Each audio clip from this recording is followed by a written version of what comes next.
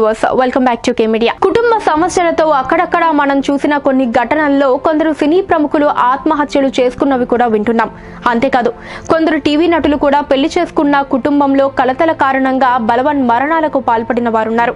వారిలో ఇటీవలే పావని రెడ్డిని ప్రేమించి పెళ్లి చేసుకుని ఆ తర్వాత కుటుంబంలో గొడవల కారణంగా ప్రదీప్ ఆత్మహత్య చేసుకున్న ఘటన అందరికీ తెలిసిందే.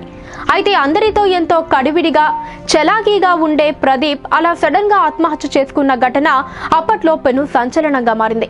అప్పటికే పలు సినిమాలలో సీరియళ్లలో నటించి మంచి పేరు తెచ్చుకున్న పావనికి అప్పట్లో వచ్చిన ఒక సీరియల్లో నటిస్తున్న సమయంలో ప్రదీప్ తో పరిచయం ఏర్పడటం, అది మెల్లగా ప్రేమగా మారటం జరిగిపోయాయి.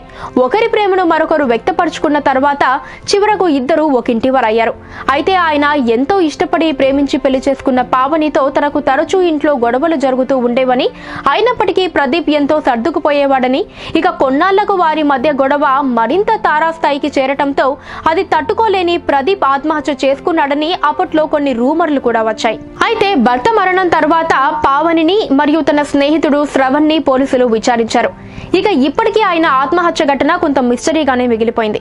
అయితే ప్రదీప్ మరణం తర్వాత పావని పరిస్థితి అసలు ఏమాత్రం బాగోలేదని, ఇప్పటి వరకు తన వద్ద ఉన్న డబ్బుతో ఎలాగోలా నెట్టుకొచ్చిందని, ఇకపై తన జరుగుబాటు కూడా కష్టం కావటంతో ప్రస్తుతం ఏవైనా సీరియల్ లేదా సినిమా అవకాశాలు దొరుకుతాయేమోనని స్టూడియోల చుట్టూ తెగ తిరుగుతోందట.